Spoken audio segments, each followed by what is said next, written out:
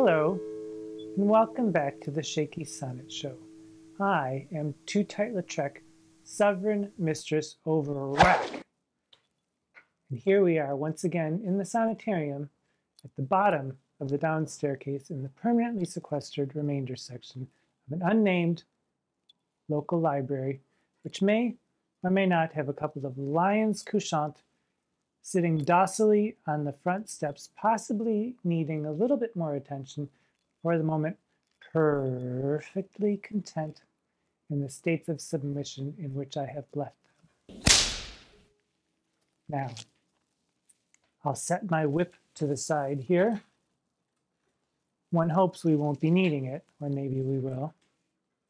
Today, we're going to be looking at sonnets 132, 133, and 134. And if you think that may be a little more than you can take, that's just fine. We'll take care of it. Today, we find our beleaguered lover boy once again looking for love in all the wrong places and finding a little bit more than he bargained for. Finding, in fact, that 3 is a crowd. So all 3 of these sonnets are pretty straightforward little numbers, so we'll dive right in and waste no time. Starting with sonnet 132. 132. Thine eyes I love, and they, as pitying me, knowing thy heart torment me with disdain, have put on black, and loving mourners be, looking with pretty ruth upon my pain. And truly not the morning sun of heaven better becomes the grey cheeks of the east, nor that full star that ushers in the even, doth half the glory to the sober west, as those 2 morning eyes become thy face. Oh, let it then as well beseem thy heart to mourn for me, since mourning doth thee grace, and suit thy pity like in every part. Then will I swear beauty herself is black, and all they foul that thy complexion lack. Well, there's a pretty little plea for mercy. Sonnet 132, first quatrain. Here we have echoes of Petrarch, of course, Sidney's Astrophel and Stella, and Samuel Daniel's Delia, which I have finished reading Petrarch's Canciones, which are the sonnets that most people are modeling themselves after in the Elizabethan age. And yes, there are the trope of someone, a lover, begging a beloved for attention and for a reciprocation of their love is a trope of the Petrarchan sonnet. Samuel Daniel takes the same tack. I've just started reading those, and constantly, within the first 7 to 10 sonnets, disdain is repeated over and over and over again. So this is a very traditional Petrarchan sonnet with straight-up sonnet cycle tropes all over the place. A mistress torments her lover, or rather an admirer, with her disdain for his advances anyway, and the poor hapless lover begs her to notice him, and by notice I mean probably to sleep with him.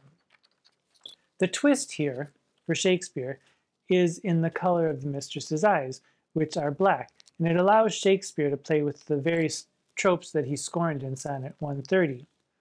The interplay of mourning when the sun rises, and mourning when we weep in sorrow, lends kind of a fresh new take to these lovers who've been comparing their mistress's eyes to the sun. And as a free toy thrown in, we get all the cultural, linguistic, and literary shades pertaining to lightness and darkness to boot throughout the sonnet. So I say that it's a fresh new take, but was it really all that fresh? Not everyone seems to agree.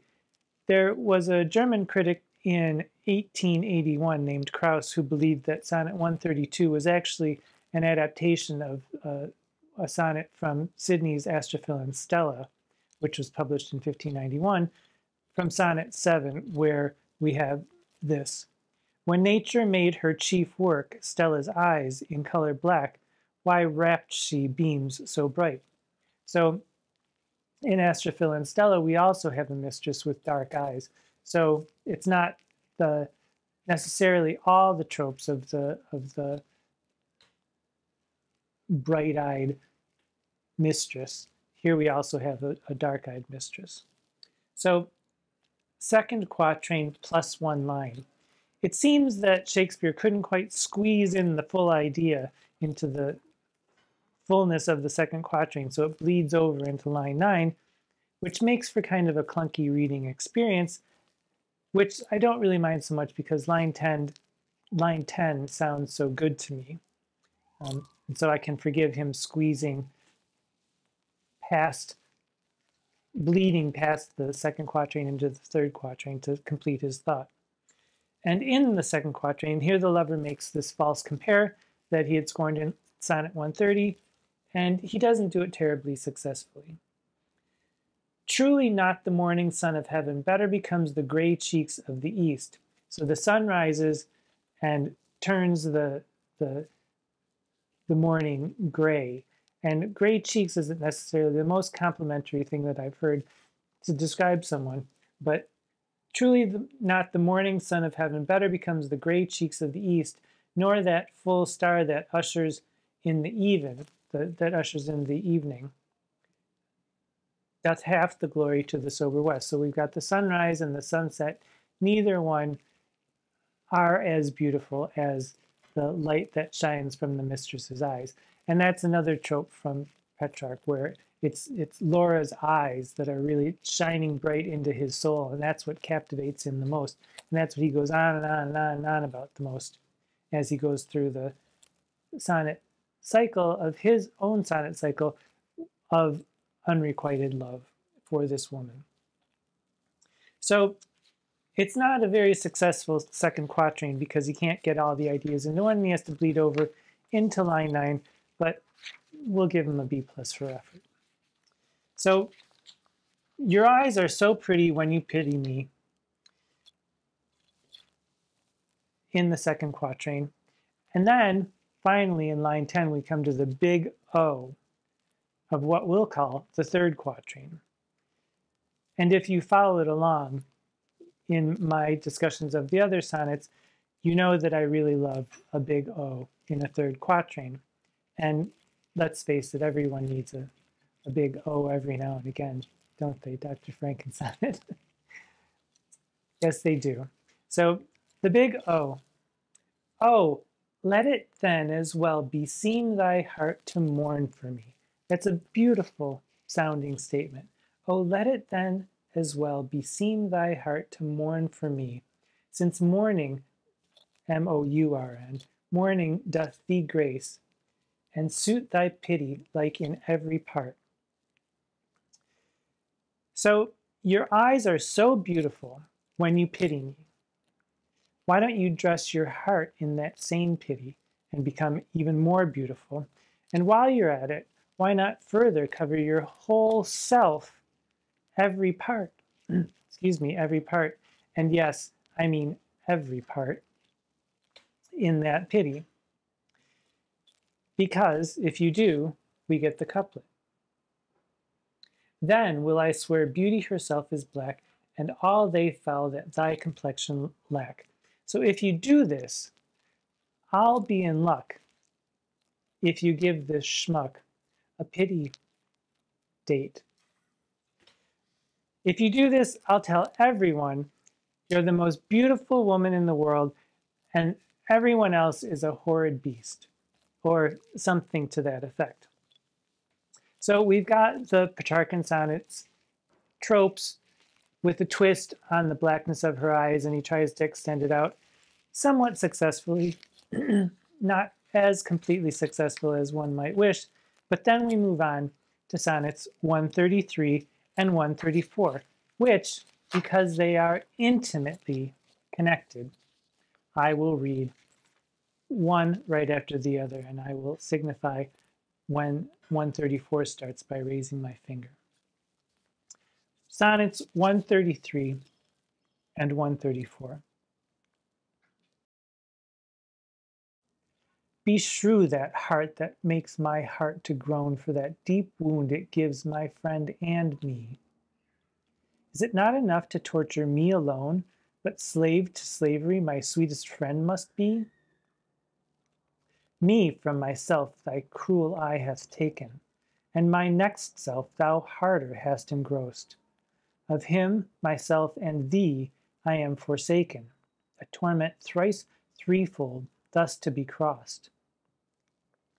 Prison my heart in thy steel bosom's ward, but then my friend's heart let my poor heart bail. Whoe'er keeps me, let my heart be his guard. Thou canst not then use rigor in my jail. And yet thou wilt, for I, being pent in thee, perforce am thine, and all that is in me. So now I have confessed that he is thine, and I myself am mortgaged to thy will. Myself I'll forfeit, so that other mine thou wilt restore to be my comfort still. But thou wilt not, nor he wilt not be free, for thou art covetous, and he is kind. He learned but surety-like to write for me under that bond that him as fast doth bind. The statute of thy beauty thou wilt take, thou usurer, that put forth all to use, and sue a friend came debtor for my sake, so him I lose through my unkind abuse. Him have I lost, thou hast both him and me. He pays the whole, and yet am I not free. Well, well, well, well, well, well, well. This all seems very familiar. And if you can't quite remember, cast your minds all the way back to Sonnets 40, 41, and 42. And while you're at it, take a peek at 34 and 35 as well. Here we have a triangulation.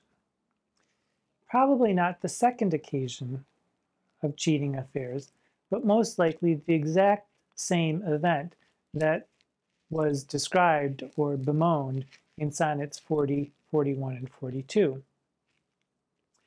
I will just note as an aside that reading Sonnet 133, I can't help but hear an echo of John Donne's Batter My Heart, Three-Person God, one of his holy sonnets. But since Donne's holy sonnets were not published until 1633, a full 17 years after Shakespeare's death, perhaps Sonnet 133 could have maybe inspired Donne to take the idea to a much more serious and much more shattering level in his holy sonnet, Batter My Heart, Three-Person God, which it's a wonderful poem and I'll link it below. But back to Sonnets 133 and 134. It's a triangulation. There's been some dirty deeds going on. First quatrain, beshrew that heart, which is a wonderful line, that makes my heart to groan. There seems to be an awful lot of groaning going on in these sonnets in part 2. Are these sexual groans? Are these groans of pain? Well, or are they both? I think maybe both, because we can't ignore the little masochistic qualities of this narrator, and we won't ignore them. Second line, beshrew that heart that makes my heart to groan for that deep wound that it gives my friend and me. And yes, it is a wound from Cupid's arrow. And yes, it is a vagina. Or at least it gives a whiff of one. Or perhaps I could have chosen a better turn of phrase there, but there is an implication of a vagina in the word wound. And yes, I am a perv, I admit it, but no, I'm not making it up. There is support for this. in Shakespeare's use of wound as a sexual organ of a female in poem number 9 of A Passionate Pilgrim, where Venus tries to stop Adonis from entering a wood. And so in order to do this, she tells him a little story, and I quote, "Once," quoth she, "did I see a fair sweet youth here in these brakes, deep wounded with a boar, deep in the thigh, a spectacle of ruth. So in my thigh," quoth she, "here was the sore." She showed hers. He saw more wounds than one, and blushing fled, and left her all alone. So, yes, I know there are some quibbles about the authorship, if Shakespeare was the true author of all of those poems in A Passionate Pilgrim, but the idea was there, and so I stand by my idea. These are very sexual poems in subtext as we go along. So beshrew that heart that makes my heart to groan, for that deep wound it gives my friend and me. She's been giving her wound to the friend, his old boyfriend possibly, or possibly just his best friend, and me. And it's not enough that you torture me alone by making me love you so much, but now you're torturing my friend as well. That's the full quatrain. And then we get to the second quatrain. "Me from myself thy cruel eye have taken." Okay, I'm enraptured with you, I admit it. "And my next self," which is a pretty strong way of talking about a friend. You've not just enraptured me, you've enraptured my next self, my lovely boy, as we heard in Sonnet 126. And tell you the truth, it didn't bother me so much when I was messing around with him at the same time, excuse me, that I was messing around with you. But now that I know that you two are messing around with each other without me, that is just a dungeon too far, as far as I'm concerned. "Of him, myself, and thee I am forsaken. A torment thrice threefold, thus to be crossed."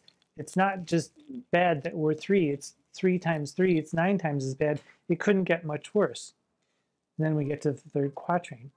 "Prison my heart in thy steel bosom's ward, but then my friend's heart, let my poor heart bail."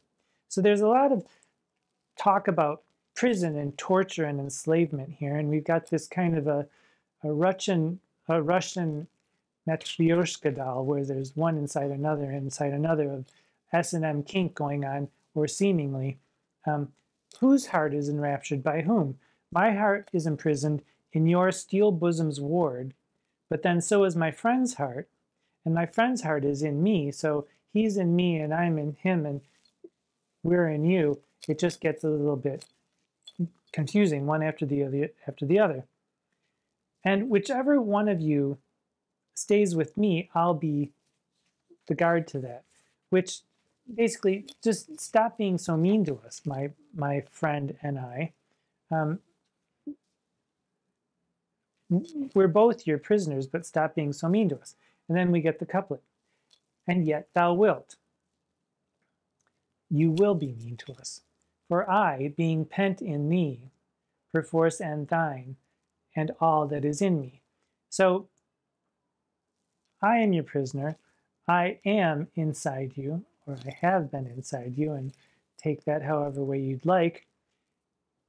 And because of that, I am yours. And all that is in me, everything inside me is yours. Heart, soul, body, boyfriend, ex-boyfriend. Or 2, all that, all your powers to enslave me sexually is in me. I'll be a good boy. Or 3, all that is in me, inside me.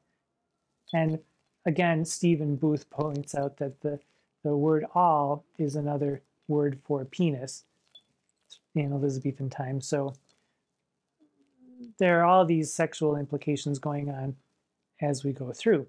So I'm yours, everything I have is yours, including my lovely boy, but not really, okay?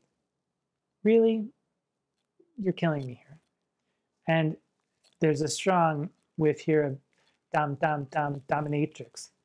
but I think this dominatrix doesn't sleep tonight. And for those kiddies who don't get that reference, I'll give you a little link below for your fix in 80s culture.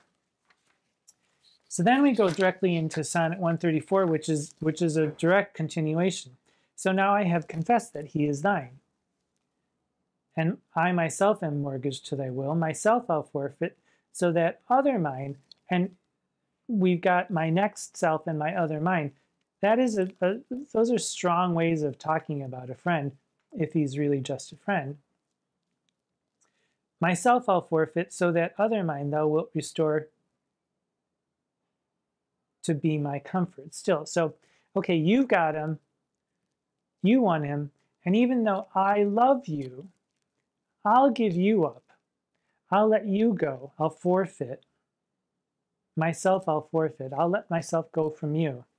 As long as you give up my lovely boy so that he can comfort me, which is not a terribly persuasive argument. You get nothing, I get my boyfriend back. Second quatrain, but thou wilt not, but you won't do it. And turns out he doesn't want to leave either, you selfish whore. No selfish whore, you're the selfish whore. Thou wilt not, nor he will not be free, for thou art covetous and he is kind. He's just being nice to you. He's just being nice to you. He learned but surety-like to write for me under that bond that him as fast doth bind. Okay, so we've got all this legal speak as a way of distancing the narrator from his own emotions. He makes it sound coldly legalistic, but his heart is really all twisted up into knots. But this, he learned but surety like to write for me. And whenever we hear about writing, we think of a pen and we think of a penis, or at least I do. And the implication to me is all those things that he does to you that make you scream, guess who taught him that? That's what I'm reading here. Maybe it's a stretch, but I'm stretching there, okay? He learned but surety like to write for me under that bond that him as fast did bind. So he's as bound up in you as I am. And then we get to the third quatrain, which explains that a little bit further as we go along. The statute of thy beauty thou wilt take, thou usurer, that puts forth all to use. You use your beauty to take and take and take, even with interest, like a usurer. And you're taking it, you're taking everything. You're taking him, you're taking me, you're taking every part of us too. And line 11, and sue a friend came debtor for my sake. So this implies that the narrator may have sent his friend to intercede for him with this mistress to say, hey, you know what, this guy, he's really got it good for you because you're fine, you're cute, your eyes are bright, your eyes are, just the dark that I like, your hair is beautifully black, and while we're here, turns out he didn't make so much a case for the narrator as he made for himself, and he ended up taking the prize for himself. And that's the implication of line 11. The friend came as a debtor for my sake, so him I lose through my unkind abuse. I sent him to petition for me, and you end up ensnaring him, and now I lose everything. Him have I lost, the couplet. Thou hast both him and me, and hast with the sexual connotations, because if we remember Sonnet 129, which is all about lust, having, and in quest to have is extreme, and that's the sort of having that we're experiencing in line 13. He pays the whole, and yet am I not free? And as if I haven't been crude enough, he pays the whole, W-H-O-L-E, and yes, it sounds exactly like another whole that he pays. And I'm not the only one who thinks it, even though I am a filthy pig.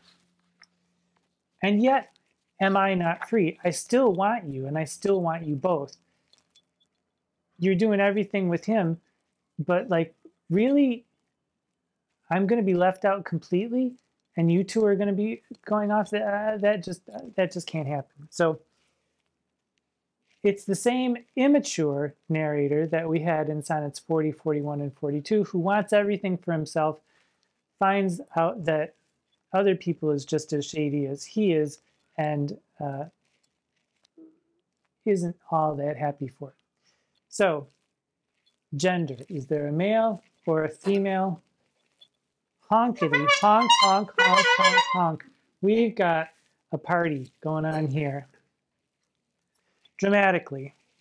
Well, in terms of, it's not necessarily a threesome. It's more like a triangulation. And there are hints of triangulation in, whether it's perceived or actual, in a lot of the comedies. So dramatically, this fits in with a lot of other Shakespeare's work.